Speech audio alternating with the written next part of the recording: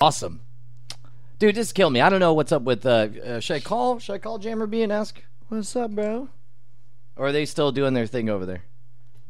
I think they're all talking about microphones and spit screens and speakers. It amazes me. The internet never ceases to amaze me that there can be an entire show about the technology of radio. Oh, right on. Speaking of which, TWiRT's calling us right now. Which means I'm going to close this this British chap right here. Mr. Hunt. We'll see you next week. There we go. Hang on, let me send them video.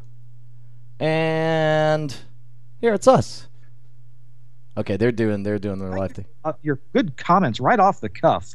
Been really tied up the last few days and haven't been able to do much planning. So you guys really pull through in the clutch, and I appreciate it. No problem. No problem. You too, Just Mr. so Tar. you know. Go ahead. Yeah, And I will see you next Tuesday, actually.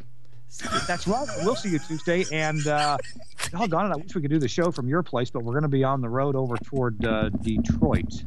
So I might end up doing the show from an undisclosed location near Detroit, Michigan. Awesome. Yeah. Mr. Tobin, you're about to say something. I'm sorry before I... Oh, I was just going to tell you that the history of the High Island, the original island that CBS began broadcasting from in 1940s was actually called Little P Island, which was about I think a quarter of a mile north of our current location. It was a group of rocks, about 150 feet square.